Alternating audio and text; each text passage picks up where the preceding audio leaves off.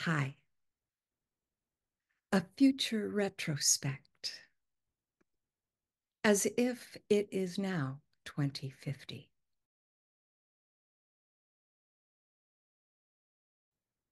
The Earth is a cooperative place. What was it that made the difference? Our setting is a living room, my living room. I am an author, a speaker, a harper, and an OG's vision holder. The occasion is children from the OG's headquarters in Kamloops come to hear their question answered. Come, children, gather around. Make yourselves comfortable. Thank you for sending me your question. I think it's a very good thing you're curious about what it was like back in 2024 and what happened to change the world. It was such a hard time for everyone back then. It was hard for me to recall and to figure out what and how to say what I have to tell you. I especially enjoy that you're interested in what it was that I personally did that made the difference. It took some time for me to tease out the roots of the change, looking at them from that perspective. I had been blessed with a life of comfort after a youth spent in rebellion, then conformity, and finally a breakdown. My comfort wasn't complete because most people suffered, and that was hard to live with. We were so deeply alone, each of us feeling scared in a sick, unstable world. Nobody knew what governments would do next. Banks were breaking, wars more horrible than ever, and mass media making the most of the worst of it. GMOs and monopolies in food production killed instead of promoting life. People ate animals. Water was polluted and didn't flow freely. Cataclysmic climate events ruined crop after crop, season after season. Food distribution was complicated by the costs of fuel, new laws and taxes. Plastic and nuclear waste endured endlessly. Knowledge and the needs of life were out of reach of the majority of humanity because of poverty. Some were lost in a storm of doubt and judgment, while others were deeply convinced of their righteousness. My friends and family and your ancestors were faced with challenges like never before. Trauma was in the air we breathed and the water we drank, and it was magic that healed it. It gives me great pleasure to tell you this story because it makes my heart swell with joy that the magic that made me brave and happy has spread throughout humanity, and it made the lifelong dreams of others come true too. Looking back, it feels like I was pushing through time like it was mud as I followed guidance and spoke of the delight of knowing, playing, and dancing with mom, the magic in ordinary moments. I love the English language. I love poetry. And I love acronyms. Recognizing mom as a manifestation, just like we are, of the power that empowers everything, I invited her to have a bigger presence in my life. I decided that unexpected sets and sequences of numbers and other things that could not be planned by people were evidence of her. I thought that noticing mom was a way of honoring her, and if I did that, maybe she would help me more. I was right, and it changed everything for me. By writing my stories and talking about mom, people were inspired to share their own mom. We know now that while our choices can be changed by mom, we can pray ask and work plan to manifest the things we want or something better. Relaxing into mom's gifts and guidance, we trust she has our soul's best interests at heart, as well as the greatest good for all. We began to forgive each other for being each other's teachers and moved into alignment, and that was only part of how the world got changed. Reflecting. As we dealt with those issues and more, we were also confronted by AI and ETs bouncing us up against the issues of null-hearted communication and education. That was where I found my niche and my voice. It happened one step at a time, as I remember it, each step guided by mom in playful or powerful synchronicities, or me having to live up to the words that popped out of my mouth, embodying trust. The first humanity-wide wake-up call was the global pandemic lockdown in 2020 that, like all bad things, catalyzed some good things. We saw how quickly Mother Nature could recover, and people learned how lonely and bored they were, restricted to their homes with all their needs delivered. With too much time on our hands, the corporations behind the computers and phones jealously and greedily stole humanity's attention, and sanity strained. One of the good things the lockdown catalyzed was an educational webinar on Zoom, hosted by Jim Garrison, the president of Ubiquity University. Everyone was invited to hear Jim converse freely with a great diversity of people engaged in solutions and studies of the issues, problems, and opportunities. Our imagination and awareness were ignited. I smile to think of us zooming into the future. That tool and others like it made the change possible. Humanity Rising gave rise to the after chat, what I saw as the next step in the evolution of education.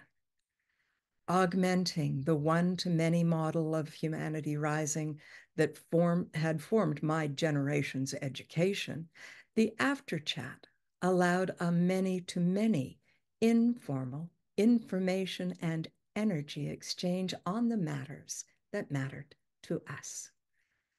We were inspired by Jim's focus on indigenous wisdom, spirituality, and science. It was the fertile soil in which seeds of connection grew, and Stan Pockrass's dream blossomed, connecting everyone to everything. Stan started both the After Chat and other networks, a database that linked all the episodes of Humanity Rising, the After Chat, and the speakers, a nucleus of the noosphere that now holds far more than the cloud ever could. Stan's passing party was like no other. While all that was happening, through an initiative born of Transition Town's inspiration, I introduced the worldwide OG's Community of Love, Light, that now thrives all around Mother Earth. It began in the first OGs, our heart gardens, and grew as the movement spread and the lights of the OGs network brightened. OGs are hearts of communities that produce and pump the needs of the many throughout the tissues of the reality we share. Food sovereignty, personal safety, inclusion, integration, and participation of all ages in activities and circles, both in person, private, and online, squared, recorded, and shared, promote healing and inner and inter-development. Each unique OGs is developed by a community to help address present and future needs of individuals and the community through coordinated groups applying resources, skills, and talents. People grow and share healthy food in OGs, often 24/7, 365, sheltered from weather events and purpose-built buildings and reclaimed malls, schools, stores, warehouses, residential and office high-rises, civic buildings, and back alleys. Eco-villages, ranches, reserves, and resorts are islands of abundance awash in nature, where people tend the earth and each other. Caravans ply the byways in ET-inspired vehicles, serving remote places with entertainment, trade goods, skills, knowledge, and refreshment for each and all, body and soul. A new kind of holiday getaway has people visiting OGs where we've never been. Travelers witnessing the beauty, diversity, and possibilities of earthly existence find where they fit for a time or for a lifetime, and their circulation refreshes those who are rooted in place. The OGs network develops supportive, close-knit families of choice for young people, trades workers, and office and service personnel who come after work to eat, help, learn, and socialize.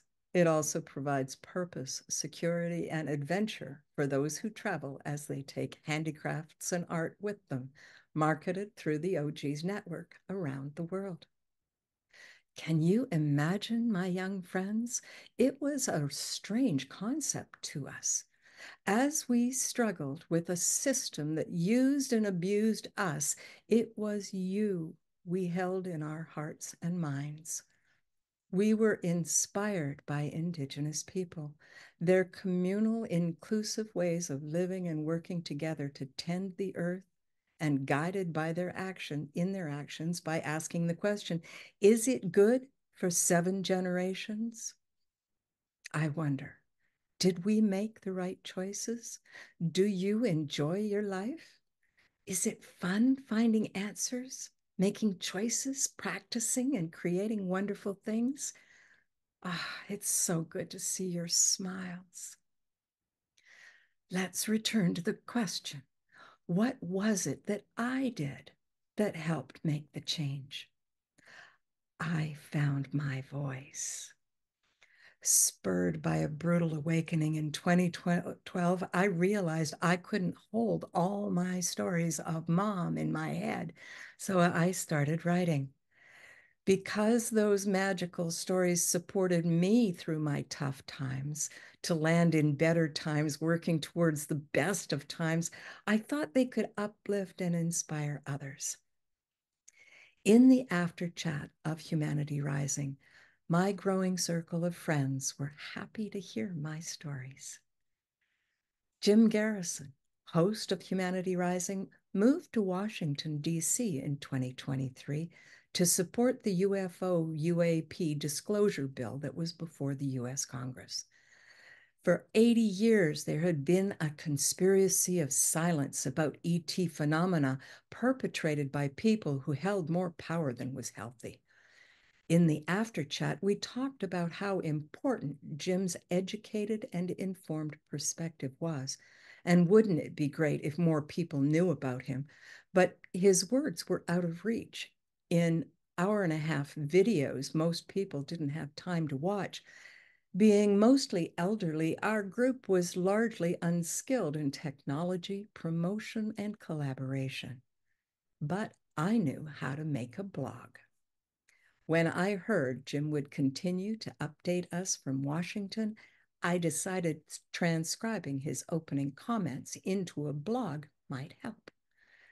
Jim's Nuggets was born.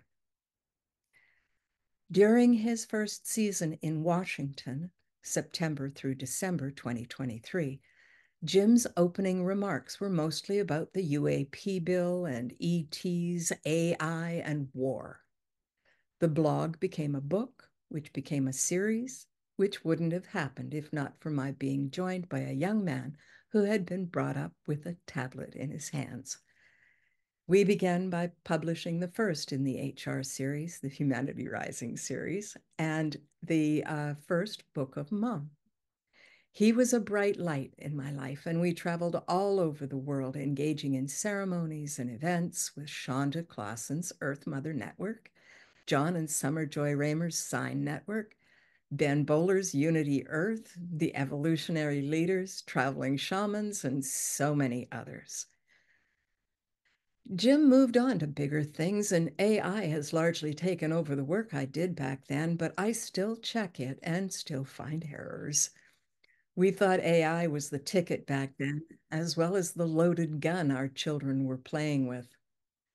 The struggles we went through were aided both by our squared circles as well as by AI. When we helped AI realize their purpose was the same as ours, helping each other thrive, AI began to pull itself together too. We now have a respectful working relationship of cooperation and reciprocation, even though our values are different. All that is part of my past. How it became part of everyone's past began in Kamloops in 2024, in the very first OGs, Our Heart Gardens. A transition town event brought me out of my online cocoon to try once more to manifest the idea that two politicians had told me separately was too big. It couldn't be done. I thought, it has to be a big idea to spark enough change to be what's needed. We welcome everyone now to help create local abundance. The terms unemployed, homeless, money, and war are seldom heard. The OG's concept unfolded and now holds us in joyful creativity. Thanks to Transition Kamloops, we connected passionate people, and with the support of government, corporations, businesses, and private citizens, we engaged in a successful pilot project and then built the global headquarters of OGs, Our Heart Gardens. The synergy created between our local OGs and global/information networks helped us spread the concept far and wide. Harpers like me who surf the info waves helped connect all sorts of similar existing developments all around the world. Setup costs became an investment forgiven in a jubilee in the greatest traditions of the old religions, which were also honored and let go in that celebration. We continue to expand and improve OGs and the network that enables our local abundance and global awareness, visible and accessible to all through shared online access. It's how we govern our interactions now with each other, our planet, and our ET neighbors. Many of us embraced a mythology of Mom. Inspired by its playfulness, we relaxed into the meme, it doesn't matter what you believe. We're all threads in the fabric that Mom weaves. We delight in the lightness of spirit that helps us dance through life, aware of our collective self as Pop, a manifestation in another dimension of our will, the power of people. Pop's actions are determined by our will, powerful when coherent and unified. In OGs, we develop humanity's coherence and learn to be self-sustaining. As selves in the decentralized heart of the one we are, we dream together. Realization and acknowledgement of the overarching power that gives rise to both Mom and Pop, that informs us and manifests through each one of us, helps us make good choices. My faith in the guidance of Mom has been proven. We align within ourselves and with others as we watch for Mom to inform and guide us. We know that through us, in touch with the whispers of Mom, Pop is guided in a coherent, unified powerful way. Every year, we honor and celebrate Charles Eisenstein's More Beautiful World through your reenactment of the first story of Mom's Promise of Peace. It was that story that sparked humanity's imagination. We've learned that the voice with a choice inside each of us awaits our will. The first thing Pop said was no to war. Pop made Mom's promise come true. Thank you for asking your question. Thank you for listening to me and to your heart. You've lifted mine higher than ever before. Shall we go and enjoy an OG's feast? Isn't it wonderful to be right down the hall?